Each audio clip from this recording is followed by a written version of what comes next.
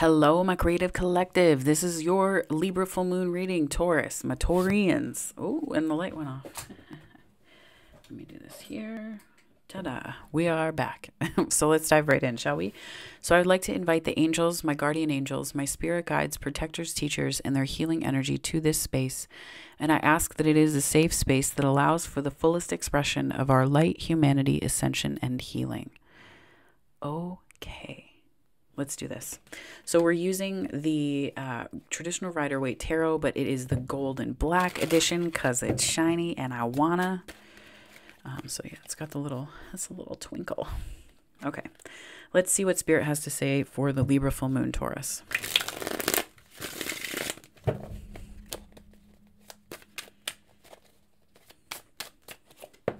Whoa. The Empress. Oh, beautiful. Beautiful.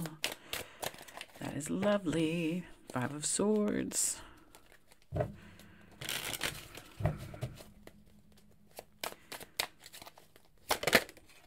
hearing protect your energy, Taurus. Protect your energy this month. And specifically around this, yeah. Ooh. Tower on the bottom. Something that you don't see coming. A choice. But, okay, so that's... Okay, thanks so much, Spirit.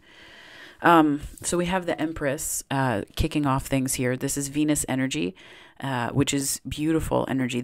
We're coming up on your season, Taurus. This is also potentially related to the eclipse at the end of the month in your sign on the 29th of April. 30th. By 29th, I meant 30th.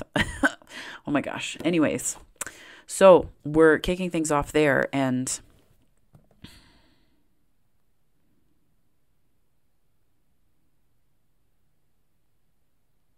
I'm just getting this image and impression of don't let the way that you feel grounded make you think that it's like this resting on your laurels almost. And it's not the Empress showing up in reverse necessarily. I just think that there's something you need good boundaries. I think because others are kind of looking at you in this not so great way where people might be a little bit, I don't want to say jealous, but sometimes people look at what we have, and instead of looking at what they can do to create that, they look at what they don't have, and they feel like they feel hard done to because you are doing well, because you are succeeding. And that's not always true, but it's just a kind of, it's an energy to be mindful of because it can really be draining. And if you are giving, and if you are an empath, if you are in that energy, then what that means is that sometimes you can fall into people pleasing. You can fall into things that endeavor to soothe the way that it feels like a Five of Swords was done to them, when realistically, it's not your job to do that. And I think that there's kind of a little messenger of the truth coming in here. Could be some kind of online communication, could be something that you see. I mean, it could be a reading on here that you see and you're like, oh yeah, right, back on track. But the reason why I'm saying that there's something to be protective of with your energy is that I think that there's an offer that's coming in that's you're going to have to make a choice about something. And I don't think that it's going to be easy.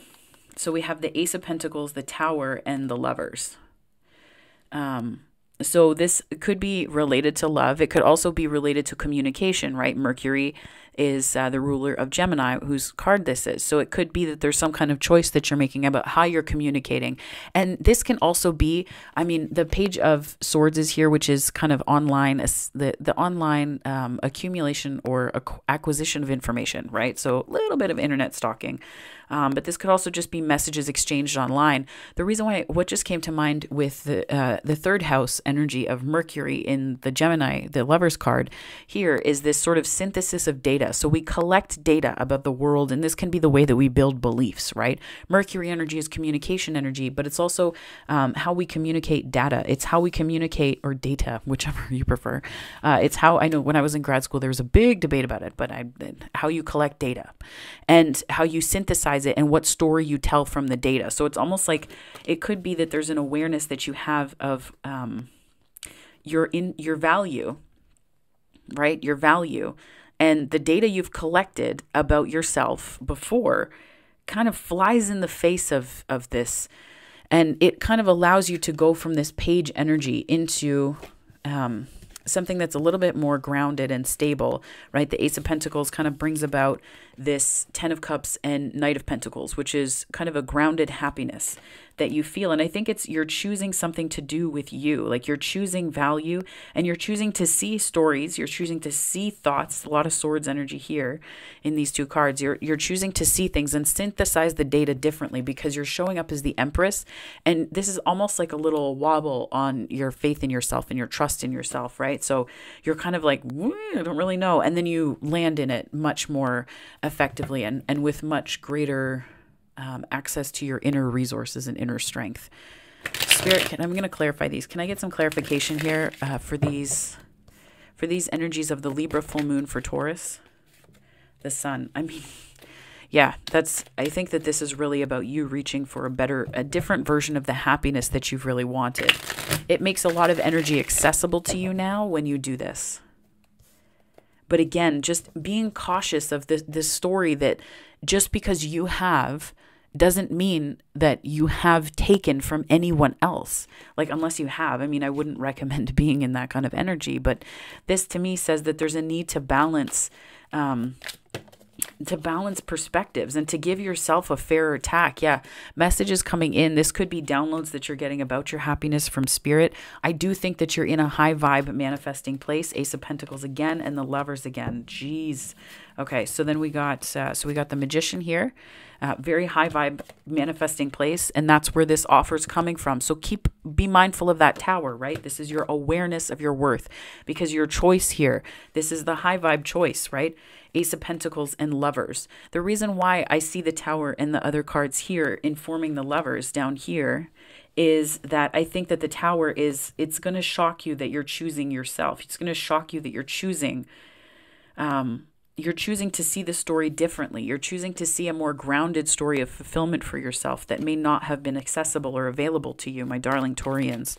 Spirit, can you clarify this Five of Swords for me, please? Devil. Yeah, this is, I feel like this is other people not trying to knock you off your path, but again, sometimes people see our happiness as a threat to them because they see happiness as an external process. If someone doesn't give to them, if they don't have, like, it's like a win-lose, zero sum is what I'm hearing. Zero sum proposition is what like success seems like to some people, and that could be a narrative that you're overturning for yourself. No one has to lose. You can kind of just it's the Fool energy, right? You can win and other people can win, but a lot of the time the stories that we tell ourselves are ones that mean that success is either in the Moon energy or the Emperor energy, right? Like we have the choice as to how we approach different situations. I highly recommend Emperor. I highly recommend Magician. Death. Yeah, this is definitely something that you're transforming. Yeah, you're moving away from this. Okay, so we have the Fool on the Death card. This is beautiful. I'm so appreciative of Spirit for this reading. For my Taurians, like, this is beautiful.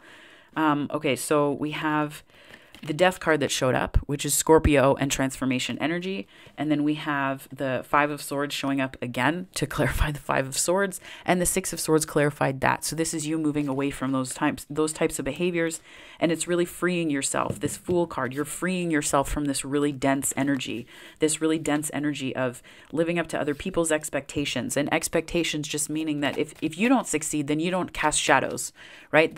As long as you're not shining your light, people don't have to see the shadows that are cast, right? They don't have to be in that energy. Page of Swords, Spirit, thank you so much. Wheel of Fortune, definitely a cycle ending. And I think this has taken a long time. And you might have felt kind of confused, Taurus, as to why this hasn't happened sooner. But I really get the impression that this is something that has just come to an end. Yeah, Seven of Swords, it's just over. It is over. Justice is here to tell you that you no longer have to wonder or be in your head. It is safe for you to be successful. It is safe for you, Taurus, to have what you really want, but also what you need, to have what you want and need. And I think that this Justice card here is bringing in balance and helping you to shift out of this place of potential overgiving in the Empress energy. Knight of Wands, yeah. Page of Wands. This I'm just reading as two competing things inside you that you just kind of have to I'm hearing get right with, or get right within you. different, these competing passions. One is a bit newer and the other one's a little bit more established, but this could also just be your interest, something that's piqued your curiosity and your potential tendency to shift towards impulse. So like impulsively running towards what you're curious about without an established understanding. And that could be what's gotten you into trouble. Page of Swords just fell out and I was going to put it here, but it's on the Page of Swords row. So we're seeing doubles in specific rows, which is really emphasis on this energy. This is like spirit saying, you need to pay attention, Taurus. You need to pay attention right now. Not because we need to pay attention and be in the energy of other people coming to us and being fearful. It's because there's this is new contracts. This is contracts coming to fruition. This is celebration. I think these are the things that are available to you. But I think this is really important and pretty crucial, right? Resist the impulsive urge to be in this Page of Swords energy, right? Like, look up data, but let it work in your favor. If you look up information, like I heard someone say recently, like don't ask questions that you don't want answers to, right? Don't look up information if you don't want the answer, or if you're nervous about the answer, if you're nervous about where it's going to lead you. Don't do things that are kind of deleterious or, against your best good. It just doesn't work out, Taurus. And you're showing up in this beautiful Empress, Sun, Magician, Lovers energy. Yes, there's a transformation of the way that you're standing in your power, but I also get the impression that this has been a bit overdue, and it's really freeing you up to move away from manipulative energy that tries to convince you that your success is not, like it's somehow... I think that anytime we succeed or other people succeed, that just adds to what we can imagine as a possibility for ourselves and others. It expands. It's a Jupiter energy, this wheel. It expands. So when people feel threatened by that, it says so much more about where their energy is at, Taurus, than yours. So please do not shrink. Do not play small. I'm going to clarify this Ace of Swords or Ace of Pentacles, Tower, Lovers, Knight of Pentacles, and Ten of Cups. Spirit, can I get some clarification on this here? So far I have the Eight of Pentacles, the Nine of Wands, Seven of Cups. Yeah, resistance, a lot of resistance. And I think that this is you questioning yourself. Yeah, more resistance. It's you questioning yourself because you are kind of used to playing small. Like the Empress may be how people see you. The Empress may be how you've shown up in the world. But then I'm getting this like playing small energy. But this change is happening regardless. So I think it's important. Yeah, there is going to be cause for celebration, even if it doesn't feel like it right this red hot minute, because this is a thing that's coming to an end and it is balancing out. It is balancing out. Saturn lessons are hard. They require a lot of discipline from us. But in the end, I think that they are really, the Death card is here. They're transformational. They're transformational because they change how we see things and ourselves. And it's something that affects, it's like a sort of, it's a little ripple that goes out into the way we do everything in our life, right? That's Saturn's lessons. And I think too that when we integrate the lessons of Saturn, there are different things that we are capable of stepping into, in terms of our power, the way that we create things and manifest with the Magician energy here. So I think that this cycle is one that you will find is at a point of completion at the Libra full moon. The other thing I might want to consider if I were you, Taurus, is the role of the eclipses this year. I have this written down here in terms of the dates. Oops, sorry. So the solar eclipse is happening in Taurus, so your sign, on April 30th. And then on May 16th, there's a lunar eclipse in Scorpio.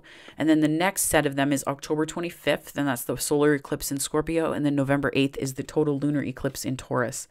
But this solar eclipse in Taurus, so we tend to think of it sort of there are things that may not be very obvious to you right now that will come to light around that time. And that could be this process in the way that you're seeing yourself.